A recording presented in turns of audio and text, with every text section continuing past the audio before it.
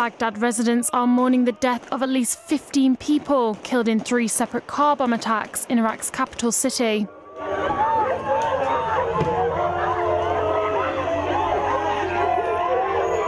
Dozens of residents gathered in Ameen to mourn 2 victims of one of the blasts.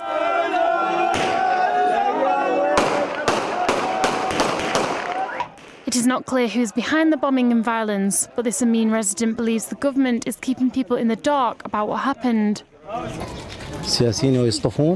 People would not have died if politicians had reconciled. Kurds are on one side, the Shi'ites are on another side, and the Sunnis are on one side.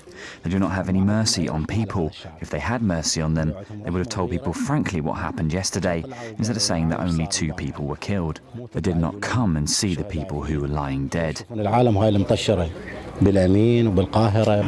Baghdad has been hit by wave after wave of bombing since April. In a separate attack, a minibus bomb went off outside the house of a police officer in the city of Tikrit, 39 miles north of Baghdad, wounding more than 30 people.